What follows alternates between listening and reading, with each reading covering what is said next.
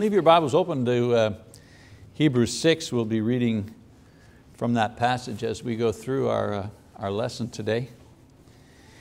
In this particular chapter of Hebrews, the author sounds a rallying cry to Christians who are at the crossroads of their faith. And he exhorts them by saying, "Let us press on to maturity." You see that the letter that was written to these people, they were Christian Jews who had begun to follow Jesus in a burst of enthusiasm, but they were growing weary of their faith. They longed for the majesty of the rituals connected with Judaism and the tradition and the acceptability of this religion with their countrymen. They were Jews, but they had become Christians. They weren't going to the temple anymore. They weren't participating in those parades and those ceremonies.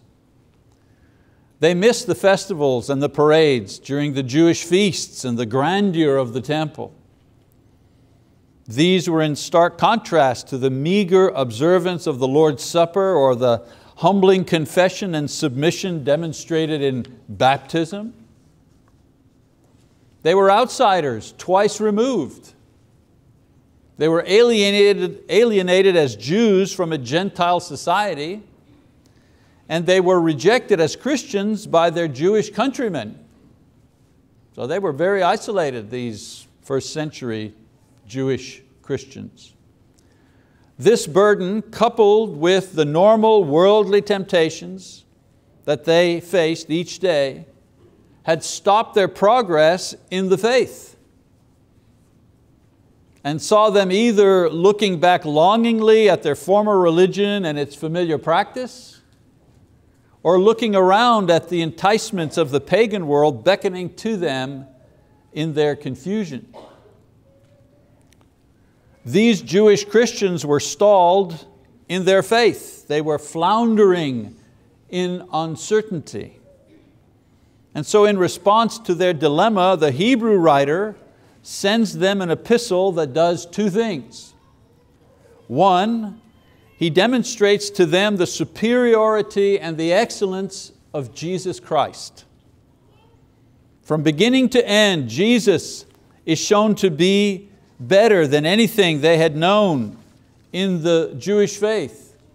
And chapter by chapter, the writer shows that Jesus, greater than Moses, greater than the law, higher than the angels, more effective than the priests, and for this reason worthy to be believed in. And His message is, so therefore don't go back, don't give up. And secondly, he exhorts them to press on to maturity. If Christ is the better way, then keep going. Don't quit. Continue the struggle to reach maturity, which was their goal. You ever wonder, what's my goal? I go to church every week, I do this. What's the goal? What am I shooting for? Well, the Hebrew writer says you're shooting for maturity, spiritual maturity. And believe it or not, this goal remains the same for every Christian in every generation. So in my lesson this morning, I'd like to use Hebrews chapter 6, verses 1 to 12 in order to explain what pressing on to maturity, what exactly does that mean for us as individuals in our day, in our age. We're not in a similar situation as the Jewish Christians, but as Christians today, our goal is exactly the same. Only our obstacles are different. So in Hebrews 6, 1 to 12, the writer talks about Christian development in terms of maturity. Development is on a continuum, on a line that has immaturity at one end with its identifying signs, and maturity at the other end with its own characteristics. Now maturity, in some of the Bibles, the word used is perfection. Perhaps in your Bible, the word they use is perfection. Maturity is that state where something is complete or finished. For example, a house that you build begins as a design and a blueprint and then moves through various stages of construction until it is finished, complete, perfect, mature. in biblical language. In the same way, the Bible teaches that the end of what each Christian is to be like is already there in the mind of God. Our lives are the building process that ultimately will finish with completion, with perfection, with maturity, according to God's image of us. God has an image of you and me in His mind. And we're in the process of working our way to reach that image, to reach that maturity. In another epistle, Paul writes, "For you have died, and your life is hidden with Christ in God. When Christ, who is our life, is revealed, then you also will be revealed with Him in glory." Revealed how? Revealed to be mature. The image that God has in His mind of you will finally be revealed when Christ comes. It is to this maturity that the writer refers to when he encourages his readers to move with him towards this goal, away from immaturity where they seem to be stalled. And so in verses 1 to 3 that Chuck read, the writer talks about immaturity. Immaturity is described in terms of what one is learning about.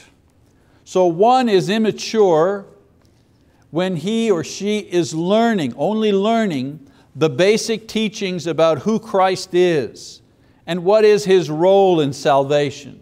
Verse 1. A person is still in the immature state when they're learning about the need to repent from sin. Not a complete victory over sin, but the understanding that one's attitude towards sin is that when we recognize it in our lives, we begin the process of repenting from it. We don't justify it, we don't play with it, we don't hide it, we don't ignore it. We hate it, we want to eliminate it. So we're at the state of immaturity when we're still playing around with the idea that should we repent or shouldn't we repent? Should I hang on to this or do I just keep playing with it? We're still at the immaturity stage when we're doing that, according to the writer. And then the third thing, the necessity of faith and trust in God as a basic attitude of our lives as we face each day. And then fourth, Christian doctrines relating to baptism. He mentions here washings because Jews related to baptism as a washing. Various reasons to lay on hands and the teachings concerning the end of the world and Jesus' return. People are just learning that, figuring that out, making sure they understand that. They're at the beginning of their faith. All these things that they needed to know in order to become Christians and understand what they were going towards. That's all at the beginning of faith. That's not a bad thing. We're not saying that's a bad thing. It just is what it is. It's at the beginning part of our journey of faith to maturity. And these are teachings that need to be repeated over and over in order to build a good base. And the writer says that, well, he's willing to review these things if necessary and if time permits. But these are all of the things at the point of immaturity of the spectrum. He says, I want to move away from that and start teaching you things that are near the maturity end of the spectrum. Immaturity is not a sin. It's not a bad thing or something to be ashamed of. It's the beginning point of Christianity, and it's a necessary stage in all of our development. The danger is being stuck there for too long. Hearing but not fully believing. Knowing about sin but not dealing with it, and so on and so forth.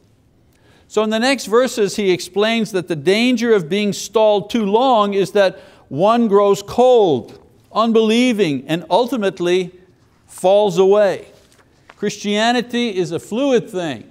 You have to be moving. Actually, you are moving. You're either moving backwards or forwards. There's no such thing as standing still in Christianity, and that's his point here. So then in verse 4 and 5, he talks about the dangers of being too long at the stage of immaturity. So read with me in verse 4. It says, "For in the case of those who have once been enlightened and have tasted of the heavenly gift, and have been made partakers of the Holy Spirit, and have tasted the good word of God and the powers of the age to come, and then have fallen away, it is impossible to renew them again to repentance, since they again crucify to themselves the Son of God and put Him to open shame.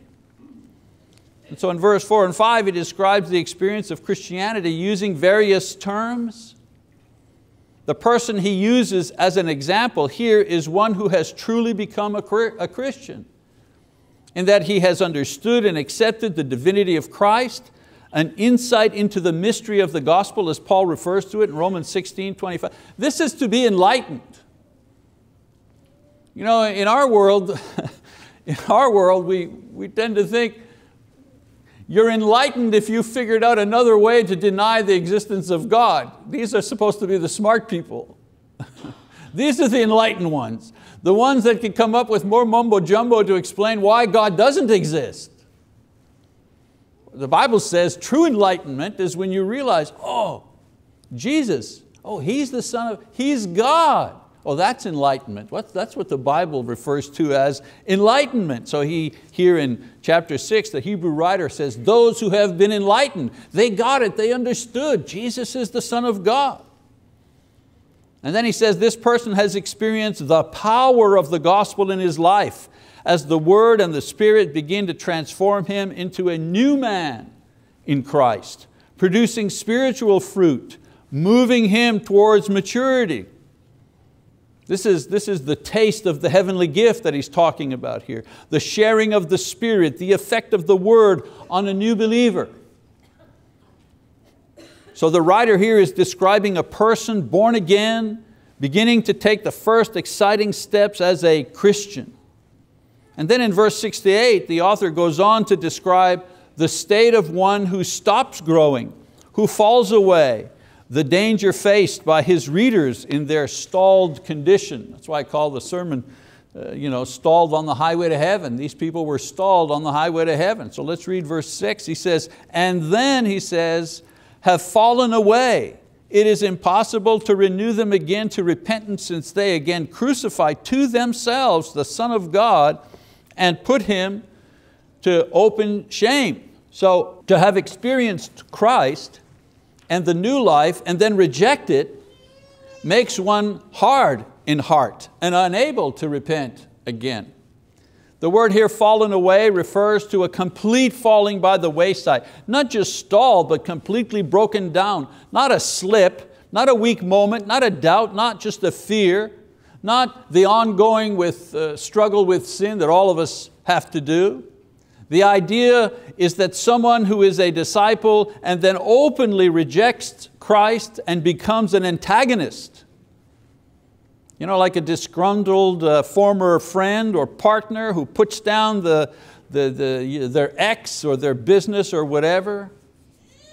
Let's face it, when a marriage breaks up, nobody can hurt you as much as your ex. Why? Well, they know you. So he's talking about that here. The ex-Christian who now puts all their energy into criticizing the church, criticizing the faith. Former Christians who put down the church and its work, these folks do more damage to themselves because their remarks harden their own hearts and they make it impossible to come back. This is the idea of putting Christ to open shame. Re-crucify Him if you wish. Very stark language. Then verse 7 he says, for ground that drinks the rain which often falls on it and brings forth vegetation useful to those for whose sake it is also tilled, receives a blessing from God. But if it yields thorns and thistles, it is worthless and close to being cursed, and it ends up being burned.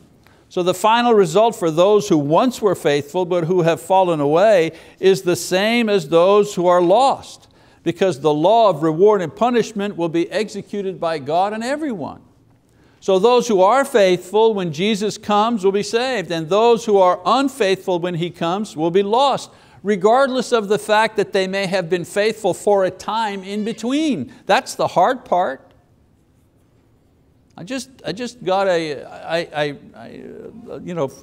the website on Bible Talk, just got a letter this week from a a man who said, are you saying that it's possible that a believer be lost? He just couldn't believe it. And I said, you haven't read Hebrews?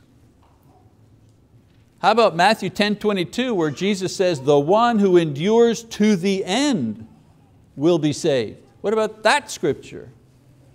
Now he doesn't say it, but the converse is true. The one who does not last to the end won't be saved. So this is not a Church of Christ point of view or my point of view. It's simply what the scriptures teach. And so the writer warns them concerning the dangers that threaten those who refuse to move ahead towards the goal to which they have been called, and finishes the passage by telling them how they can jumpstart their faith once again and get back on the road to maturity. And he begins his exhortation in verse 9. He says, but, beloved, we are convinced of better things concerning you, and things that accompany salvation, though we are speaking in this way. For God is not unjust so as to forget your work and the love which you have shown toward His name, in having ministered and still ministering to the saints. So the writer tells them that God remembers their work in the past and how they ministered to the saints. And here there's a little in between the lines things that we need to understand. Apparently in 64 AD, Nero, the emperor of Rome, accused Christians who were living in Rome of setting the fires that destroyed the city. And he used this excuse to persecute them in terrible ways. These Jewish Christians that he's writing to were spared much of the persecution, and none of them were martyred because they were still, they were considered as Jews by the Romans. The Romans, they didn't make it. At the beginning, the Roman Empire and the Roman government, they didn't see the difference between Jews and Christians. For them, it was all the same thing. Jews, Christians, the same group. It was only after a time that they began separating these two. And so these Jewish Christians were not persecuted. They did, however, help and minister to those Christians who were suffering. And the writer refers to this good work they had done in the past and were presently doing. His exhortation is brief and to the point. Verse 11, he says, and we desire that each one of you show the same diligence so as to realize the full assurance of hope until the end. Until the end. In other words, keep working. You're doing a good job. Keep ministering. The way to repair a stalled faith is to keep pumping the ministry pedal. That's how you do it. The Hebrews were growing weary. They were in unfamiliar territory, far from their comfort zones, and their faith was starting to choke. The writer tells them to keep pumping service and ministry and work in order to revive the engine of faith which would carry them to maturity, to completion, to the goal of heaven. And then in verse 12 he writes, so that you will not be sluggish, but imitators of those who through faith and patience inherit the promises. They weren't the first ones to feel this way, he says in verse 12. He reminds them that all those who had made it in the past had done so by keeping their faith alive through service offered to others despite the obstacles that they faced. 2,000 years ago, Hebrew Christians began the walk of faith with enthusiasm, good works, great hope. And then when suffering and doubt appeared, they paused. They began to question their faith. And God sent them a message that said three things. One, the Lord Jesus is worthy to be believed. He is far superior than anyone or anything. Do not be ashamed of Him. Don't be afraid to trust Him with your life. After all, He gave His life for you. Number two, be careful of falling away. It can happen. It can happen. That's not just a theoretical idea. If you don't believe me, I won't do this. Bobby does this, first of the month or first quarter, Bob Chilton, one of our elders, he gets everybody to stand up, Stand up everybody, shake hands, hug, then we can't get order back for 5 minutes because everybody's talking and enjoying themselves. So I'm not going to do that. I'm not going to have you stand, but If I had you to stand up, I'd ask you, look around. Don't hug anybody. Just look around and notice who's not here. Notice the people who perhaps 2 years ago were here in these pews, singing, taking communion, getting up and hugging you. And they're not here anymore, not because they passed away, not because they moved and are going to another church. No, they're not here because they've quit. They've quit their faith. They've quit the church. They've quit being Christians. They've quit making any effort at believing. I'd ask you, look around. Try to remember which faces there are. The hard thing to say is that in 2 years, it could be some of us here. If I preached this in 2 years and I said to people, look around, maybe somebody would say, well, Sister so-and-so, she used to sit right there. And she's not there anymore.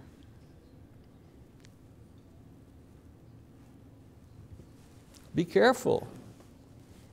You know, your faith is a strong thing, but it's also a fragile thing. Don't be careless with it. Be very careful with it. It's so easy to lose it. And then the third thing he says, the way to demonstrate faith and keep it alive until the end is through service. Developing and increasing our service is the way that we press on to maturity. Some people think, oh, I've got to understand all the mysteries. I've got to memorize the Bible. I have to be smart. I have to answer all the arguments. No, I mean, that helps.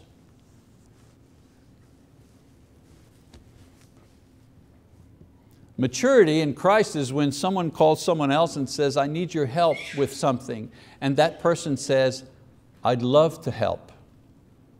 Or how can I help? Or how can I be of service to you? That's the mature Christian right there. That person has learned something. So 2,000 years later, the goal of this congregation is that each of us press on to maturity. This will mean something different for each of us. For some, it'll mean that we will have to take the very first steps of faith by confessing Christ and being baptized and learn those elementary things of Christianity. For many, it will mean that certain sins and habits and attitudes will finally have to be faced and dealt with because they're blocking our path to maturity. Don't kid yourself. Your little habit or attitude is what's keeping you back and may keep you out. You have to deal with that. All of us have to deal with our stuff. But for everyone, young and old, women and men, mature and immature, it will mean that we will have to begin to serve the Lord in some way. If you're not serving, you won't grow. And if you're not growing, you'll probably fall away. I've seen people fall away. Why are they sitting in the pew? They've managed the art of listening without hearing, of seeing without understanding, of having their body in the pew but their mind and spirit is somewhere else, where the message from the pulpit or the classroom is never for them, never. I've seen that.